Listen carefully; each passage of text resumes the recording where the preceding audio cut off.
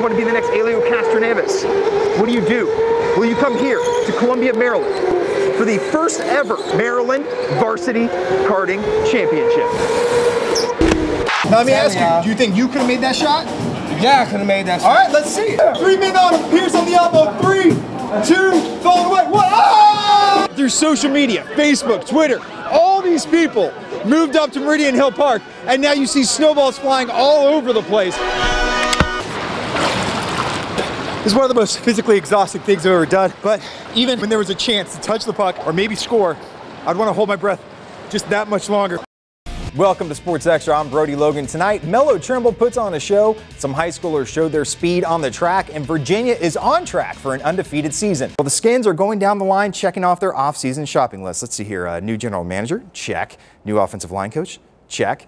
New defensive coordinator, oh, still looking. When was the last time Americans got to come together and root for a champion? Not just fans of a certain team or a city, but all of us. I mean, look how much fun these people are having. We all have those shots growing up that we reenacted in the driveway, be it Christian Laettner's turnaround or Michael Jordan's hanging game winner over Craig Elo. Well, in driveways around the DMV, they're going to be reenacting Paul Pierce's game winner for years to come. So I wanted to see if Wizards fans here at the Verizon Center could make Paul Pierce's game winner. He didn't call bank, he called game. He called game. Pierce, fall away at the horn. It's gone! 5 seconds left. 4 seconds. 3, 2, falling away. Oh, do push-ups. Do push-ups. Yeah. 3 men on him. Pierce on the elbow. 3, 2, falling away. 1. Oh! Could you have hit that shot? Oh, yeah, of course. Let's see it. Let's see it. All right, Paul Pierce on the elbow. 3, 2, whoa! We going championship! We going, baby! We going, baby! So, is underwater hockey a sport? I'd say yes.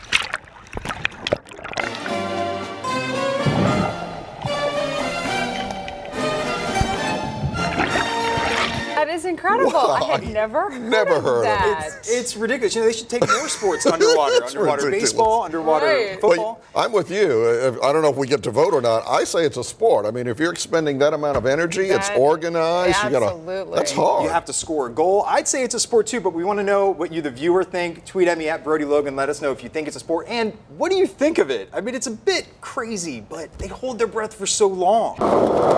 There are a lot of assumptions that come to mind when people think of skateboarders. There's the notion that skateboarders are mean.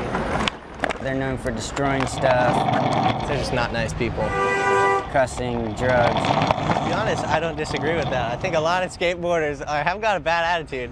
And that's what me and Zach are at least trying to change in some people's mind. Make chickens in 5 minutes. Zach Lindsay has changed minds by starting his own clothing company called Lefties 29 when he was just 12 years old and through his ministry. This is feeding the homies because I like to believe that all these guys that we're feeding out here are our friends and our homies. Every Monday, Zach and his friends buy chicken sandwiches from McDonald's. Can I get 25 McChickens, please? And distribute them to people living in parks around DC. I just decided that I want to start doing this every week, and so me and my friend Eric decided we're going to do McChicken Mondays and just skate around, hand out McChickens. At first it was kind of, you know, hand them a McChicken, hi, bye, you know. But then I decided I want to make it more relational. And then Johnny started coming, and we got 8 or 9 kids coming almost every week.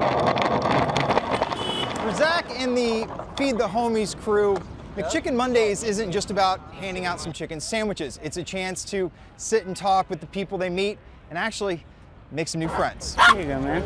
Like every time we roll on through here, there's Ramos over there. He's always just sitting there waiting for his McChicken. I go, hola, Ramos. He's like, hey.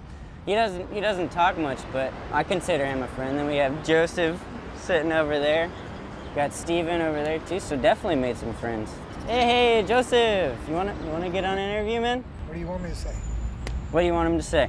This is Joseph. He was born in New England, right? Here, go ahead and take a seat, man. If anyone questions if a few chicken sandwiches can make a difference, just ask Joseph. You get down so low and I don't want to take another step. God sent somebody back by to lift you up. That's what I think about it. Thanks, man. That's sweet. You're making me blush.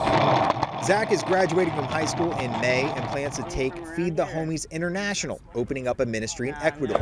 But for now, He just likes the chance to give out some sandwiches and talk to his friends. I would say talking to him is more important than this stuff.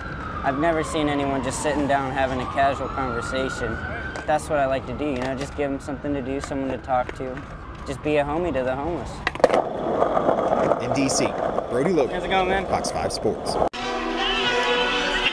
This fight was originally supposed to be at DuPont Circle, but through social media, Facebook, Twitter, all these people moved up to Meridian Hill Park, and now you see snowballs flying all over the place.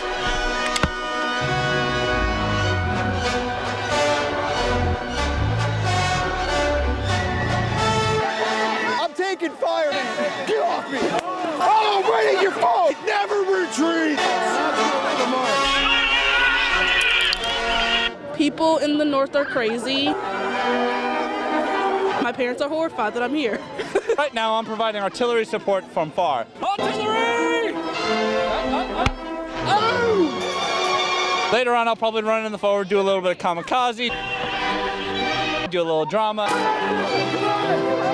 was my friend! And hopefully, the north side will win this war.